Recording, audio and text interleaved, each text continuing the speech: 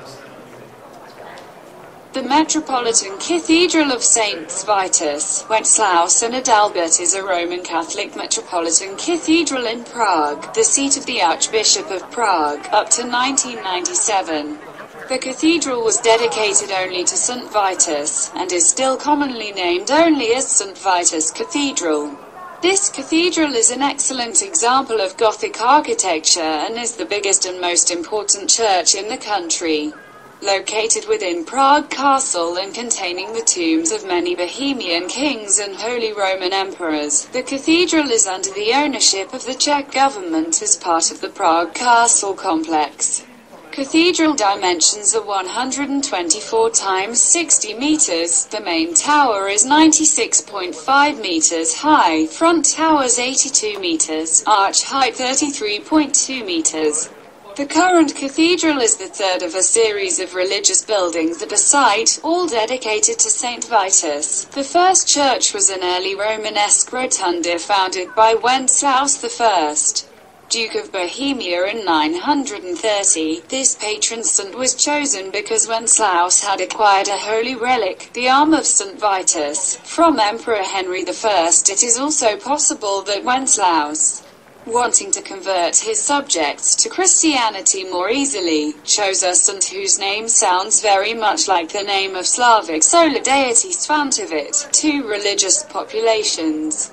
The increasing Christian and decreasing pagan community lived simultaneously in Prague Castle at least until the 11th century, in the year 1060, as the bishopric of Prague was founded. Prince Vitus II embarked on building a more spacious church, as it became clear the existing rotunda was too small to accommodate the faithful. A much larger and more representative Romanesque basilica was built in its spot, though still not completely reconstructed. Most experts agree it was a triple-aisled basilica with two choirs and a pair of towers connected to the western transept. The design of the cathedral nods to Romanesque architecture of the Holy Roman Empire, most notably to the Abbey Church in Hildesheim and the Spire Cathedral. The southern apse of the rotunda was incorporated into the eastern transept of the new church because it housed the tomb of Saint Wenceslaus, who had by now become the patron saint of the Czech princes.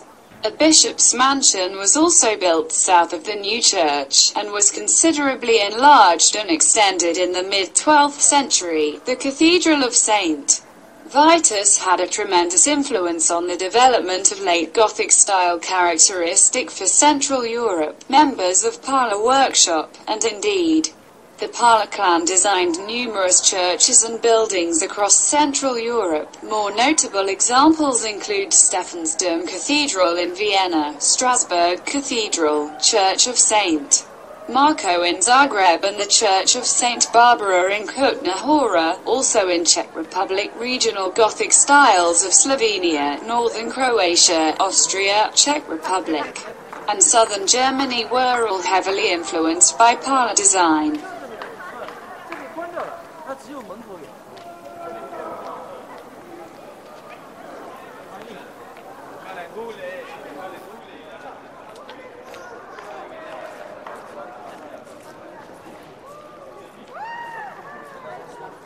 Bom dia, me dá um costeiro.